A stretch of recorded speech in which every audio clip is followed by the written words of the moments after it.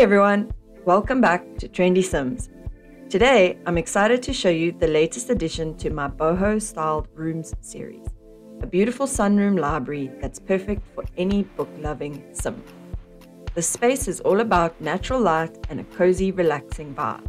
With windows all around and a stunning glass roof, this room is flooded with sunlight throughout the day. It's the ideal spot for a sim to unwind with a good book or just soak in the serene atmosphere.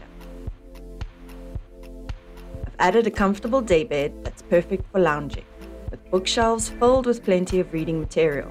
And of course, it wouldn't be a boho room without wooden accents, natural decor, and of course loads of plants. I've incorporated plenty of greenery to bring that natural earthy feel into the space. If you're new to my channel, I'm currently working on a series of themed room builds, and the current theme is Bohemian-styled. Each video features a different room with this style, and once I've completed all the rooms, I'll be putting them together to create a full house. After that, we'll move on to a brand new theme. You can check out the entire Boho series in the playlist linked in the top right hand corner. Also, just a quick reminder, none of my builds use custom content. Everything you see is created using items available in the game and expansion packs. I love showing what can be done with the tools we all have in our games, keeping it accessible for everyone.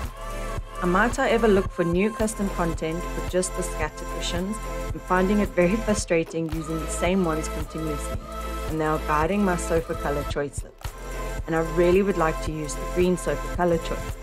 So at some stage, I may change this room or the living room to have the green sofa with a new rug and then the custom scatter cushions. I hope you enjoy the sunroom library as much as I enjoyed creating it.